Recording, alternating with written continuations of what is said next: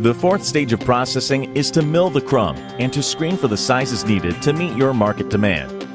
As seen here, this 3/8 rubber granulate can be milled down to -20 to 80 mesh fine rubber powders. Utilizing a CM Dual Drive Crackermill, the granulated rubber is cracked or milled between two serrated hardened rolls. The rolls are positioned very close together to achieve the cracking of the rubber.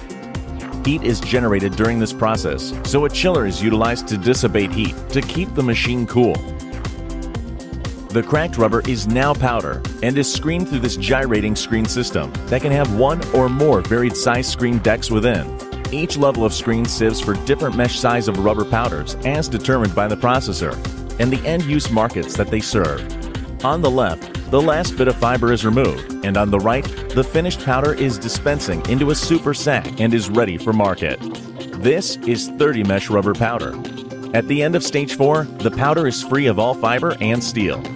Powders are used in rubberized asphalt or can be used to make molded products such as automotive parts, pour-in-place surfacing, rubber lumber, and rubber mats, which are just a few of the many products made from recycled tires. This sea of super sacks will be shipped to different manufacturers and will be used to make a wide variety of new rubber products.